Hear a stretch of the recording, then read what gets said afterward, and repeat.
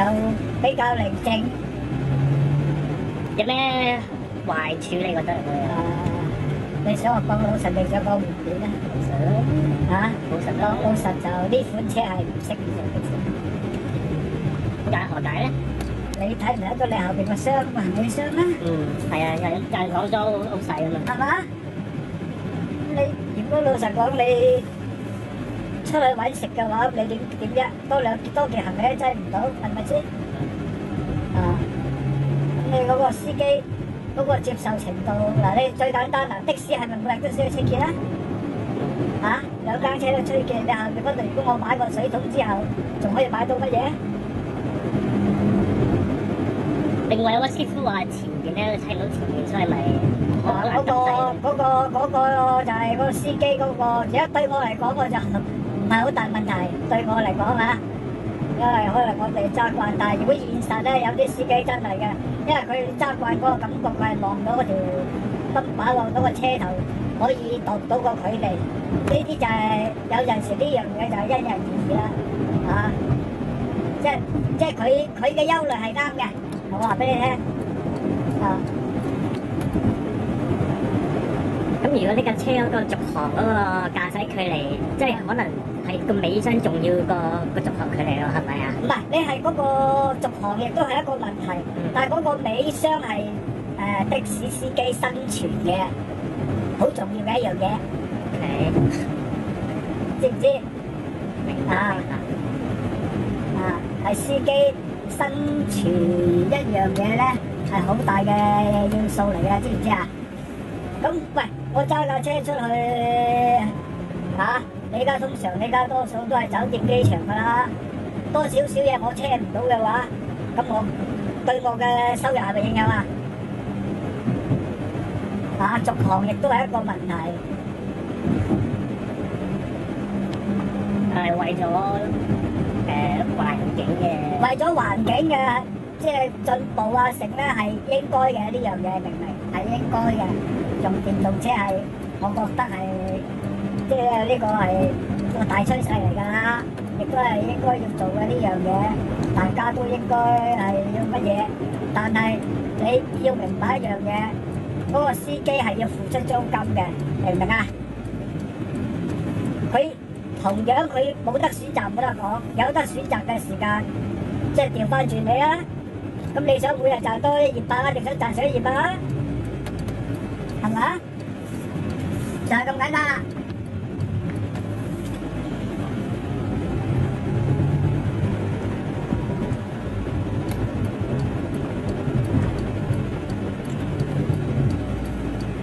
有冇覺得好力過呢樣話的士啊？暫時答你唔到，因為呢度我今日都係第一次嚟揸，都冇呢個斜路俾我試到，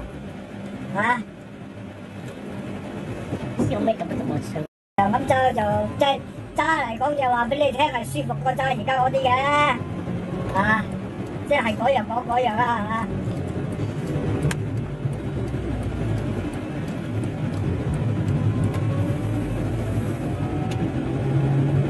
因為同埋我有一樣嘢，我唔知你哋係公司啱唔啱聽，或者係啱唔啱聽。嗰個插電設備係同其他車輛唔同嘅，獨家嘅。係啦，我好唔接受呢樣。即係淨係 BYD 嘅。咁冇用㗎，我大佬，我去到第二個停車場，我有得插，我都仲有得插。你點解要咁樣啫？即係好似而家啲電話都全部一個插頭啦，係咪？係嘛？我唔知，其實佢比亞迪嗰個營業方針心諗係好錯誤嘅。我夠膽講啊呢句啊！喂，我去附近酒樓食飯，我擺落去我叉完，我俾錢啫，啱唔啱啊？你唔使叫我柴灣翻去西環啦嚇！而家好多都有叉電㗎。嗱，我覺得呢個係好失敗嘅。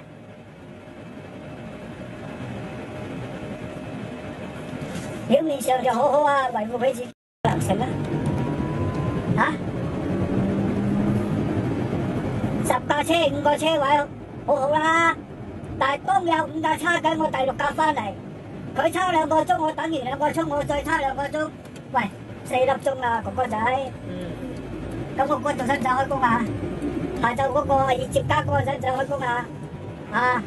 因為你話俾我聽，一定係一架車配一個車位，一個叉電位，咁又唔同。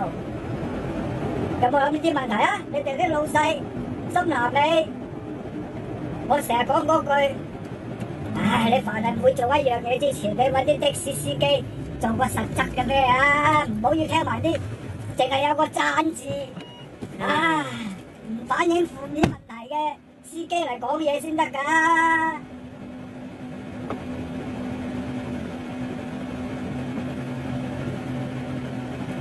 我知我講嘅説話可能我老闆唔中意聽，比亞迪唔中意聽，深南你唔中意聽。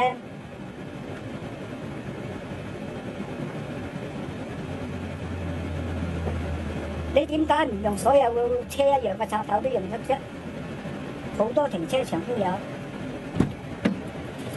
表面上你好似好為我着想啦，一個車位而家俾我翻去叉，但係你要做一樣嘢，我都話做私家車冇得彈。佢應該就個市場唔係擺喺的士度，應該擺落私家車嗰度。我幫你屋企裝私家車10居其5啦，唔好話10居其9啊，自己都有個車位嘅，係咪先啦？你幫佢裝個屋企，佢唔知幾 happy。又唔使出去乜嘢，但係你做營業車，你做的士又係另一個範疇，另一個咩嚟㗎嘛？我啱啱嗱，你唔好話我講句仲唔啱聽嘅説話。而家市面上租緊豐田700至800蚊車租，呢架車如果拎出去要租俾人咧，我係夠膽衰到800蚊都冇人租嘅。即係以目前咁樣嚟講啊！即係我所講嘅缺點嚟講啊，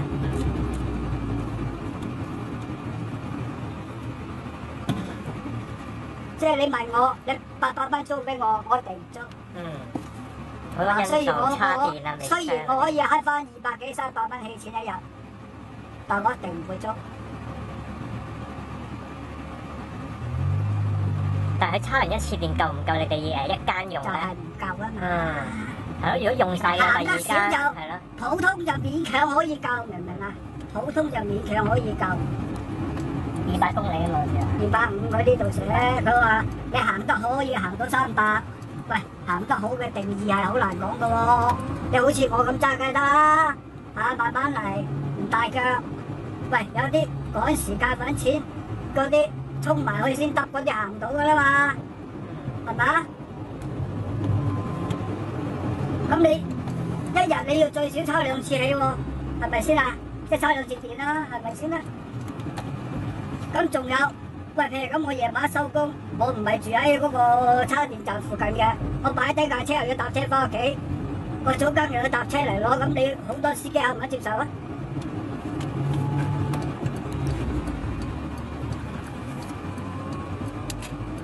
優點就好揸舒服。我話俾你聽下。